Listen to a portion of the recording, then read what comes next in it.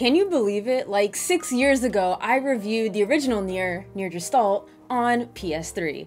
And now, I believe, thanks to NieR Automata's great success, we were given NieR Replicant.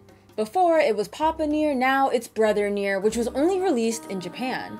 Back in the day, they thought pretty boys couldn't sell well, and they were wrong. What's up? It's your girl, Lady Pelvic of Pelvic Gaming, finally reviewing NieR Replicant, which came out April 23rd, 2021. Or should I say, NieR Replicant 1.22, hold on, I wrote it down, 1.22474487139, which is the approximation of the square root of 1.5.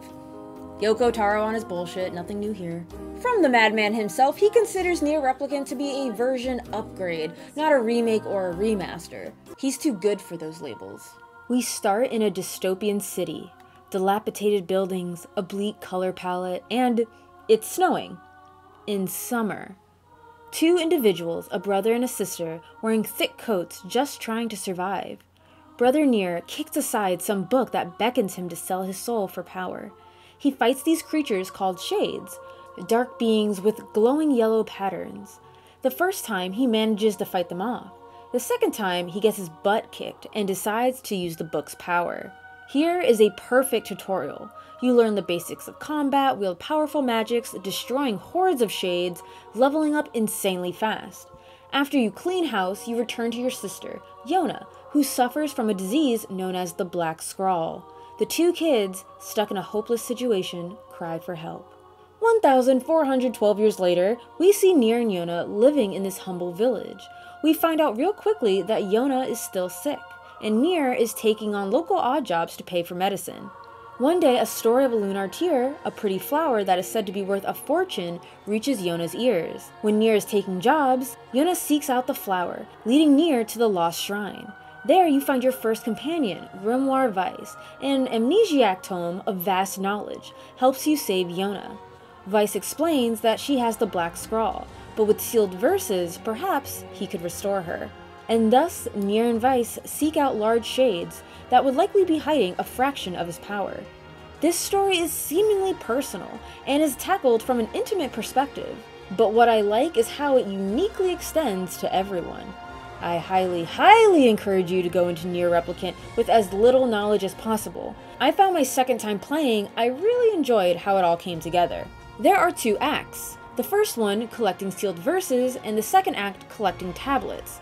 I do want to comment on the second act being very redundant, and unfortunately, you revisit most of the places in Act 1 and nothing has changed.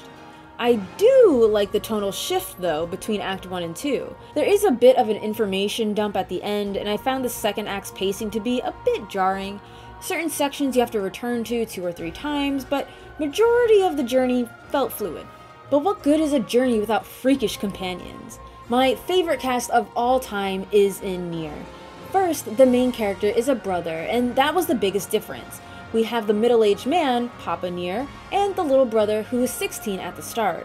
I love Papa NieR, and that is very much the nostalgia talking, but Brother NieR really felt right at home. He's lovable, helpful, hardworking, and appreciative. And contextually, it makes sense. 2 orphan kids, one of them taking whatever job to make ends meet. Unlike a father who could just get a real job. There's a lot of debate. Some scenes, like the infamous friend scene, works much better for a 16-year-old rather than a 40-something-year-old man. Friends? That's right. He's right! Kaine, we're friends now! See? Friends? Yes. You and I are friends now. On the other hand, there are better scenes suited for Papa NieR, as someone who is a parent. There's a lot of debate on who is more fitting, but I think both have their pros and cons, and frankly, I enjoy both. I also think the subtle likeness of our characters read better. In one scene, Kaine says Papa NieR looks like shit. As a brother, she's like, oh, you've grown up. You look like shit. Wow, you grew up. But speaking on Kaine, Kaine is my favorite character. She is a lone wolf with a crude mouth. She is my spirit animal. Kaine is rough around the edges, but her fuck you demeanor just reels you in. And Emil, who is quite the opposite. He's a very kind and thoughtful lad who unfortunately turns those he looks at into stone. So he voluntarily wears a bandage to protect those around him. And what makes these characters phenomenal is their interactions, how tailored they are. Kaine speaks very differently to Weiss than how she does Emile. It feels genuine and gives each character another layer of depth. I also think YOKO Taro does a great job subverting expectations. Kaine, given her dress, you'd expect to be a sexualized character, and she couldn't be farther from it. Later in game, NieR becomes a bit obsessive over slaughtering shades, but he never crosses the line over to insanity. In fact, he keeps a bit of wholesome and kind aspects, which, as much as I love my psychopaths, that was really pleasant and refreshing. Brother NieR might have been the biggest change to Replicant, but it wasn't the only. One of the frustrations with NieR Gestalt is the gameplay. Mainly the aiming is janky, and it never outshined another action RPG of its time. NieR Replicant, not on the same level as Automata or God of War or Bayonetta, but still was vastly improved. NieR Replicant is a real-time action RPG. You string together combos, hold the attack buttons down to do a charge attack, can defend and dodge. Defending at the correct time allows a parry attack, which they made a lot easier. Beforehand, the window was so small, I don't even remember being able to do a parry, honestly. I am an evasive girl myself. Speaking of evading, sidestepping is brand new. It's a slick motion to instantly go behind the enemy and unleash your fury. Sidestepping isn't the game breaker though. It's auto-targeting. It's because of this feature, NieR is an absolute cakewalk. I played it on normal and I struggled not. Never stopped to grind, never felt overpowered, but even so, complete walk in the park. In Act 2, you get access to two-handed swords and spears, which you could switch between any time. As you would expect, two-handed swords are slower but higher damage, and spears are a nice middle ground between one- and two-handed blades. As you collect sealed verses, various magics are open to you. Some are about AoE, others pierce in a straight line. You mix and match according to the situation. Another way to power up is to collect words. Use them to attach to an action. Granting higher defense, cheapens the cost of magic, increases magic damage, physical damage, status effects, etc. And if you want even more power, you can upgrade your weapons, which is just something extra to do. It's really just there to make completionists mad with rare material drops. The cool thing is though, with each weapon upgrade, you get a piece of the weapon's backstory. Fighting shades gets pretty redundant real quick. Hack them to death, or if they block, blow them up with magic. Pretty straightforward, but it's the unique boss fights where NieR Replicant truly shines. Sometimes you're fighting two things at once, other times you have to target a specific area. When the boss is out of health, a clock will appear. Destroy the text before the arrow comes around, or else the boss will regain a bit of health and you'll have to try again. Dungeons and shade-infested areas are as varied as the bosses themselves. The first dungeon has some verticality with some Zelda block puzzles. Another a temple with rules that limit what actions you can do. We have a haunted mansion with fixed camera angles. Hell, we even have text adventures, which is easily the worst part of this game. We even got a brand new dungeon, which scared the shit out of me. Definitely had an element of horror. Now, here's the worst part aside from the reading, two things. Side quests, some are interesting story-wise, and by some, I mean very few. Most are the standard fetch quests. The problem here is there is an indefensible amount of backtracking. Chasing around people, or starting at town A to tell you to go to town B, it tells you to deliver a message to town A, then you go back to town B, it's ridiculous. And guess what? You don't have a fast travel option until halfway through the game. You backtrack so damn much that even Weiss comments on it. Without side quests, this game is under 20 hours. Hell, there's even a trophy, Lightspeed Fighter, for completing the game in under 15 hours. This isn't to say some side quests aren't worth doing, as selling items and doing quests are the only way to get money to buy weapons. And if you don't know, all 33 weapons must be collected in order to unlock Ending C. Oh, we didn't talk about endings. Well, NieR Replicant has 5 endings. The 5th ending, Ending E, is brand new, quote unquote. Well, actually it's not. It's in a novella, but now it's just in the game with some extra bells and whistles. I'm not going to get into it as Ending E is a must experience. Don't let's play it, it's 100% worth your time. Unlocking Ending A is playing normally. Ending B onwards starts at the game's halfway point, where you get a different perspective. And Ending C and D are super redundant, affording you a few new extra cutscenes. Ending E, you replay the game from the beginning, and it diverges after a certain point. Gonna be honest, I don't think it's very respectful of the player's time having to replay the last half of the game over and over and over. Mentioned before, replaying the second half of the game 4 times does get redundant. even with the added dialogue and cutscenes, and they are skippable. What really hammers in the frustration is refighting bosses. You clearly deal dinky damage because certain dialogue has to be said. Afterward, you'll notice that you're dealing insanely heavy damage that would normally end the battle in seconds.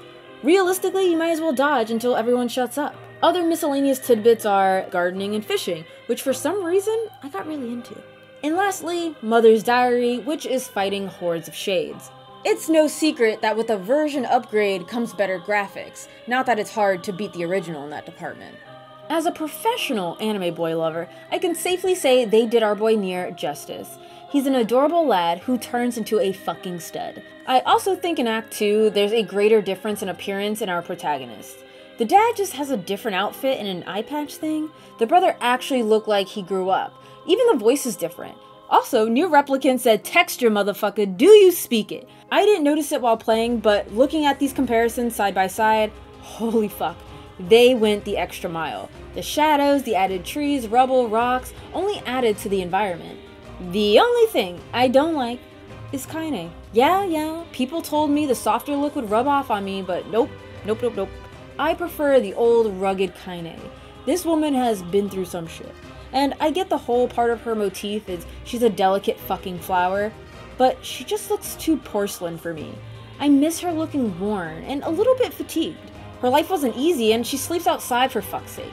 Yet somehow she's Beyonce and just wakes up like this. Maybe it's just the nostalgia, but I still kind of like the original's look when it comes to characters. I won't say they're better, but I'll always have that fondness. NieR is also known for its unique and ever-changing camera angles. I've always been a fan of this. In certain areas, there's fixed camera angles, others, bird's eye view, entering buildings seamlessly gives us a side view. It does a great job keeping things visually interesting. And finally, they redid the music. If you haven't noticed, I'm pretty attached to the original NieR, and I've listened to that soundtrack for hours on end. Got me through many days of work. I know this OST like the back of my hand, so listening to the newer versions felt off. Almost like they were wrong with slightly different pitches or added sounds that weren't there before. Granted, I got used to it. If you want to hear something really different, jump into Mother's Diary for some hardcore techno versions of NieR's OST. It's actually pretty hype. But you know what the funniest thing to me is? You'd think there'd be an option to switch from the remastered soundtrack to the original soundtrack. No, there's only a remastered soundtrack and NieR Automata's soundtrack. So you could play this entire game with NieR Automata's OST. That was such an unusual decision. And I was playing with Automata's music for funsies for a bit, and it actually works surprisingly well.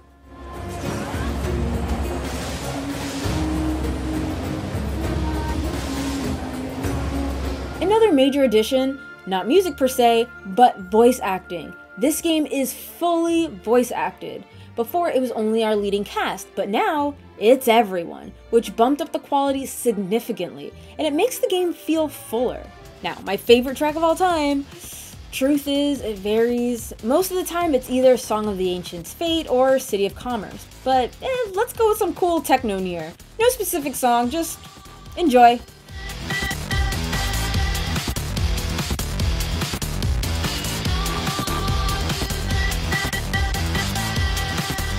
NieR Replicant 1.22 something is highly recommended by me. Honestly, it's kind of hard to recommend the original now that this is out. Listen, I love the original, but this is a smoother experience. Improved combat, extra dungeons, extra cutscenes, an extra ending, and voice acting all around. NieR is easily one of my favorite RPGs, sharing a spot with Automata. Having played this before, I enjoyed myself my second time around. And to be fair, my biggest criticism of this game is the side quests. They're the worst. They are super fetchy. They're up there with Dragon Quest side quests. Hate them. And it does get repetitive going for all the endings. Plus, there's the Forest of Myth, which I hate. If you're a reader, you'll be fine, but oh my god. Aside from that, phenomenal characters, a thought-provoking story, and fluid action-based combat. I really hope you guys give this game a go because it is so worth your time. Thank you so much for watching. Top box is my review of NieR Gestalt, the original OG NieR. Or you could just see how my review style evolved. Or if you click the bottom box, you could check out my thoughts on NieR Automata. And of course, if you like what I do, visit my Patreon for access to the Discord, early access to videos, and postcards. Thank you for watching, and I'll see you in the next video.